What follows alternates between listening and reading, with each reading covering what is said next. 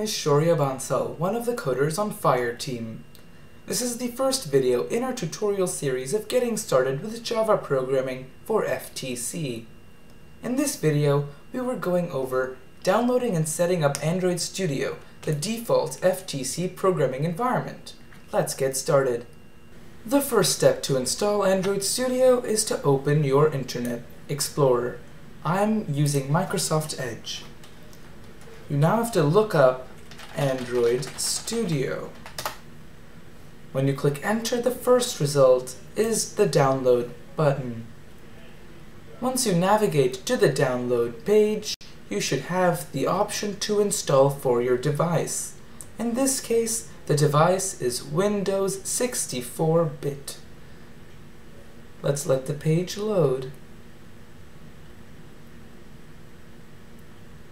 Once the page is done loading, we will click the install.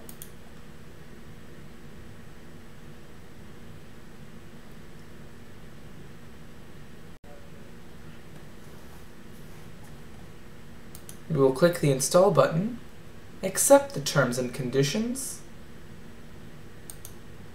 and download Android Studio. Since the installation is 871 megabytes, it could take a while. I will pause the video and restart once the installation is done. I have just opened my File Explorer, and as you can see, the installer has finished downloading. I'm going to double-click and open it. It'll take a few seconds to verify. You'll also notice a pop-up for admin privileges. Click yes, and continue. Now that the installer is open, we have to continue navigating. We'll click next, accept the Android virtual device, and click next at the default installation. The installation, since it's a big file, I think it's about 3 gigabytes, but don't take my word for it, could take a long time. So I'll leave the video and restart it once the installation is done. The installation has finished. We're going to continue with the installer. Click next and finish, and Android Studio should start. It seems that the installer opened up twice. That is okay. I'm going to quit. If you already have previous settings, you can import them. I will not import any settings and continue.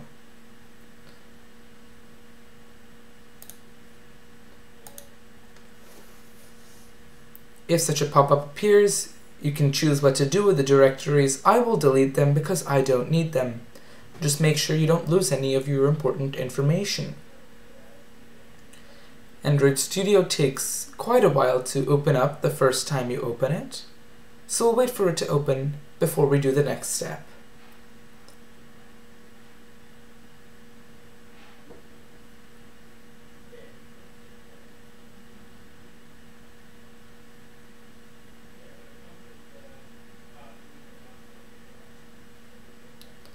Once it opens, you're greeted with the setup wizard. You can update the plugins, update, move it, we'll restart later, and click next. I'm going to leave it with the standard installation. Unless you have a good reason to use custom, stick with standard. Since I prefer the darker ways, I will select the Dracula theme, but it is up to you which one you select. This will install the SDK. We can click finish. And then it'll take its time to install whatever is necessary. I will stop the video and restart it once the installation of all these packages and files is over. I got the pop-up for the installation. Everything is up to date. I'll click finish. And now you're greeted with the beautiful Android setup screen. The next step is to update all licenses. To do this, click configure and SDK manager. Then navigate to SDK tools. As you can see, there's an update available for the build tools. I will select that and whatever other tools I want and click Apply.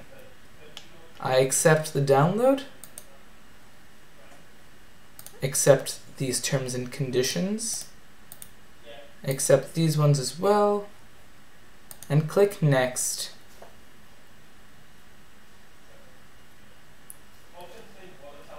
I'll pause the video until this is done installing.